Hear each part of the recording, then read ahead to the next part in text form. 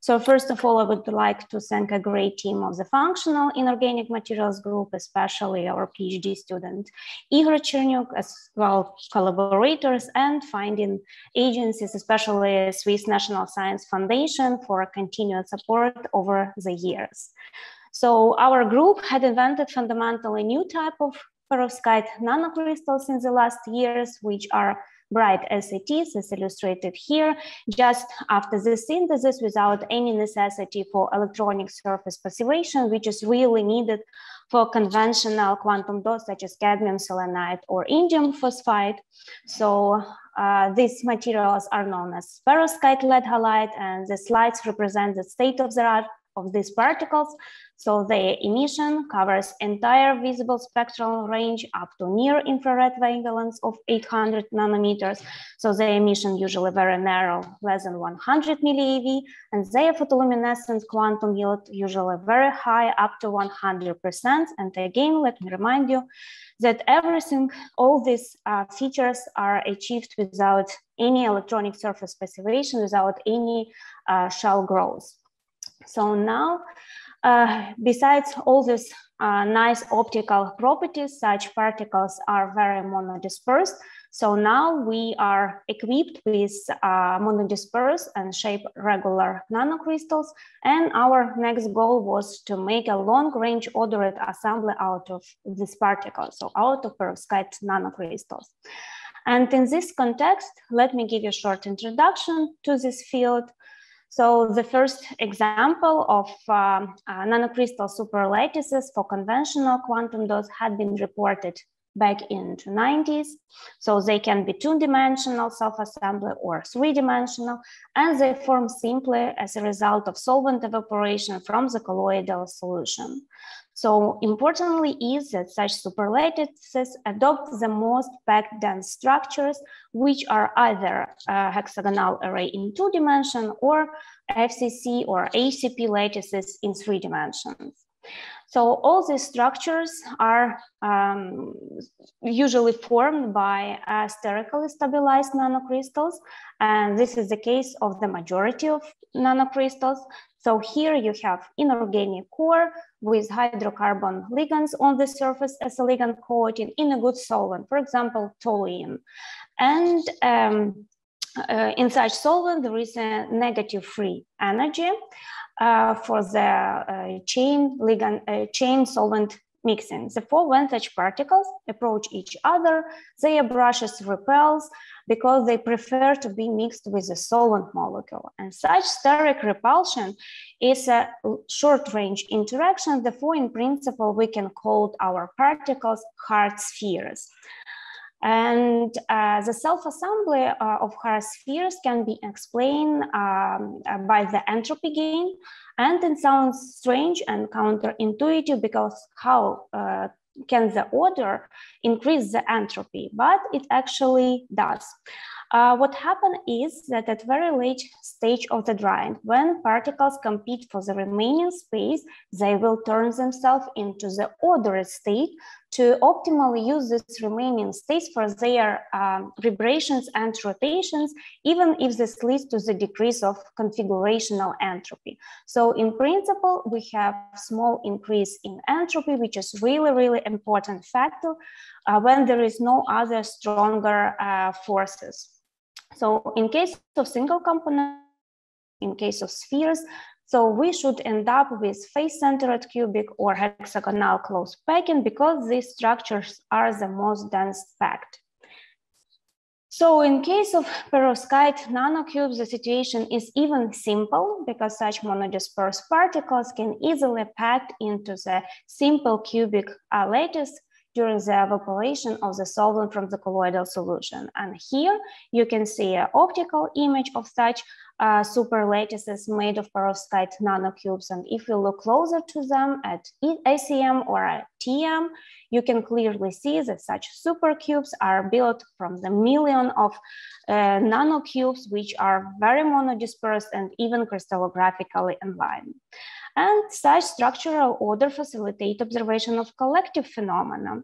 So when these luminescent particles packed in this way, they fluoresce collectively. So of course, there are some special requirements for that. For instance, long optical coherent time, structural arrangement, and perhaps some other reasons as well. So observed emission, which are called superfluorescence, are bursts of coherent photons, which emits faster due to the coupling as compared to uncoupled dots. So this is the first time that semiconductor nanocrystal superlattices give rise to new properties and not only to beautiful TM or ACM images.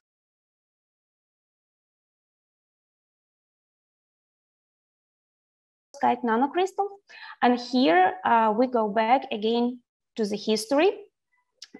So this paper in 2003 impressed us a lot because lattices that we know from textbooks as atomic or ionic crystals now can be made of nanocrystals. So in this paper, the group of Chris Murray mixed two different sizes of spherical nanocrystals, and they end up with such beautiful lattices. And experimentally, they prepare these lattices in a similar way as we are making our single component perovskite superlattices. So later on, the library of binary nanocrystal superlattices made of spherical particles had been extended by the same group or others. Here you can see 10 examples of such binary lattices. More you can find in the literature. So in such lattices, we can combine metallic, semiconductor, magnetic nanocrystals, etc. So all of them are isostructural with very well-known ionic, atomic, or intermetallic compounds, and they can be as simple as sodium chloride or as complicated as sodium zinc 13, where here unit cell contains more than 100 atoms. So then we ask ourselves again, okay, can we use a cubical shaped particles and construct perhaps even greater structural variety or new structures? So can we make something multi-components where one component is a perovskite nanocrystals, and perovskite nanocrystals are really good candidates because they have very sharp shape. It sounds trivial and simple, but if you dig into the literature, you will barely find examples of 10 nanometer or less sharp nanocubes. So for our experiments, we also choose DDEB as a ligand. It's D-dodecyl dimethylammonium bromide because it's the shortest ligand that we can use in order to make perovskite particles still stable, processable, and robust. But what I have to mention is that real nanocrystals are not ideal hard spheres as in micron-sized silica particles because they have this ligand shell on the surface. And therefore, nanocrystals can be characterized by softness, which is the ratio between the ligand extent and the size of the rigid core. So large particles are less soft and small particles are more soft. So we start to play with these two sizes by combining them with the spherical nanocrystals of different sizes and from different materials. So let's start from the simple lattice, which is sodium chloride type of the lattice. So for the all spherical systems, package density of the lattice is a function of size ratio between the small and the large sphere. So when we increase the size of small sphere, the package density of sodium chloride lattice will increase. And when spheres get pushed from each other, the package density of sodium chloride lattice decreases. So such lattice has been observed in all spherical nanocrystal systems and in hard sphere systems as well. Therefore, it was first one that we thought about. So now if we think about cubes, and these cubes have the same H length as the diameter of these small blue spheres. So it means that they have a larger volume, and this should lead to the higher package density of the lattice. And again, it's true for entire size ratio range. So in principle, you should expect higher probability to form sodium chloride type of the lattice for the mixture of spheres and cubes. And indeed, we check all these size ratios. And for all the systems, we observe formation of sodium chloride type superlattice. So here are two examples of such sodium chloride type lattice where we combine nanocubes of perovskite and nanospheres of iron oxide. We tested two different size ratios, and for both we observe formation of sodium chloride type super lattice. So, and we also recognize that these perovskite nanocubes are very well oriented in such lattice. So basically they are oriented as illustrated on this drawing. So before I go to a more complex structure, I would like to talk more about ligands because they are very, very important players. So one of the important properties of the ligands on the nanocrystal surface is deformability. So it means that ligands can distort themselves at the nanocrystal surface. And over the last several years, Dmitry Talapin and Alex Traveser did experimental and theoretical studies on the mixture of spherical nanocrystals in order to explain formation of some binary nanocrystal superlattices by the fact that ligands can deform, and this can make a lattice a little densely packed. So let's look at this example. This is a lattice as a structure of this lithium bismuth alloy. And in hard sphere approximation, this lattice has quite low packing density. But if we now take into account the ligand deformation along the line which connects this to a sphere, we should end up with, in principle, with a higher packing density, because the material, which is in our case inorganic core and ligands, occupy more volume. So in the following discussion, I would refer to this OTM model developed by Alex Traveser, and this model originates from the mathematical description of the vertices formed during the deformation of the ligands. So from chemistry point of view, you would expect following. So when sphere is in a high coordination number environmental, there is no space for ligands to deform. But when sphere is in a low coordination number environmental, ligands can easily deform, reduce the distance between spheres, and increase the packing density of the systems. So now, what if we have a cubical nanocrystals as one of the superlattice components? So imagine two cubes approaching each other with their corners or edges, and in those locations around these vertices and edges, we would expect even high degree of ligand deformation. So this OTM model becomes even more relative. And this what was our intuition to the words that I would discuss further. So let's talk about this type of the lattice. We again start with sphere-sphere mixtures, and in the literature you can find that this is nickel for N type of the lattice. But in principle, you can imagine this lattice as one derived from the perovskite type of the lattice. But here, spheres on the facets and inside of the unit cell are identical. It's B and O size. So we can call it, this is ABO3 prototype. So this lattice has never been observed in a mixture of spherical nanocrystals on the mixture of hard spheres, because you can see that it has quite low packing density and it cannot compete with FCC lattice of single component superlattice. So if now we switch to cubes, we will immediately end up with a size ratio range where packing density exceeds the packing density of FCC lattice. And even more, if we take into account the ligands deformation, such ABO3 structure will form for larger size ratios. So exactly this OTM branch arises from the fact that ligands can deform when the sharp side of the cube impinges the ligand shell of the sphere. So we tested all these systems for all these size ratios for the optimal packing density for ABO3 structure, and we observe for the first time in the mixture of sterically stabilized nanocrystals, perovskite type superlattice. So the probability to form such lattice is really high. We can have this lattice with very high yield, with large domains, with high degree of orientation, and with high degree of orientation, with a high degree orientational order of these cubes. So these nanocubes of perovskites are basically oriented as illustrated on this drawing. So it means that cubes inside of the unit cell and on the facets are oriented differently. So therefore we are we no longer speak of a nickel 4N type of the lattice. We can start to speak about truly perovskite type of the lattice, because geometrically these cubes are not identical. But of course, compositionally, it's still binary superlattice. So of course, we were very interested to see the optical properties from such structures, and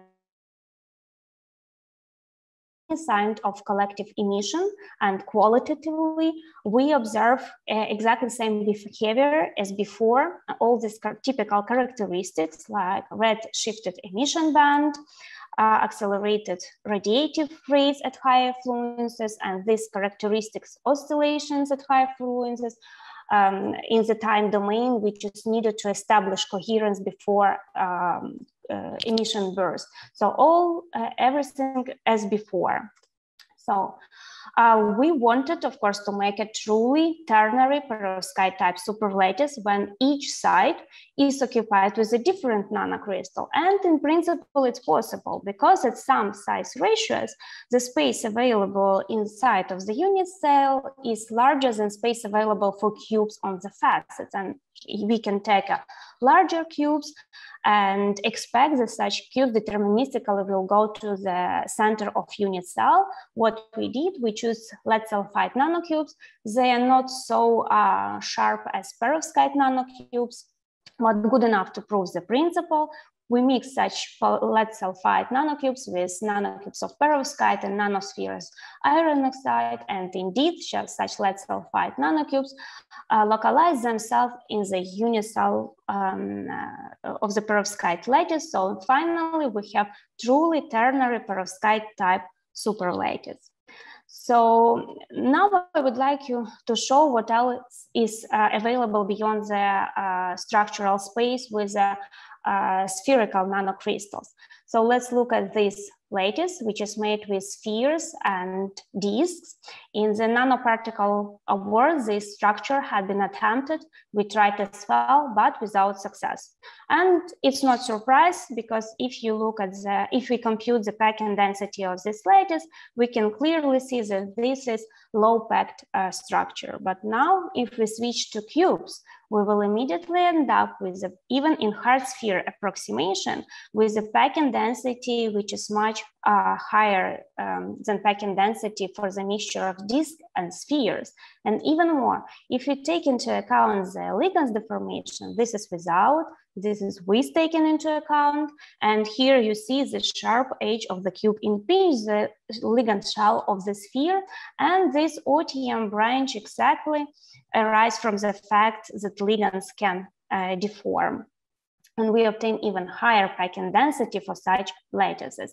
So experimentally, we observe all these lattices by combining small perovskite nanocubes with a large lanthanum fluoride monodispersed nanodisc.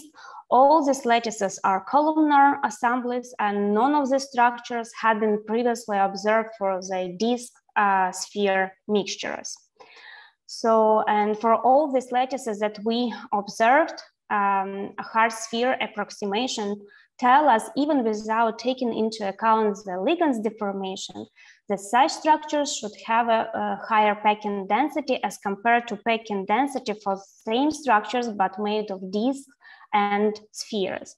So we played further with sizes of our components. We used the largest acyl lead bromide particles and smaller lanthanum fluoride discs, and we end up, for example, with sodium chloride type of the lattice, like illustrated here, which one side of the lattice is occupied with the clusters of lanthanum fluoride disc, which has, yeah, it's my last slide, which has the same size as this nanocube, or we end up with such structure where the small lanthanum fluoride disc interlay cube, so packing density of such structure should be even higher.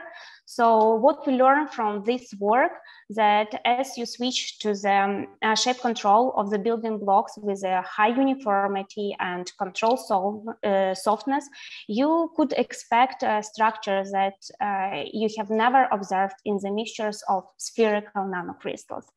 And with this, I would like to finish with my presentation and thank you for your attention.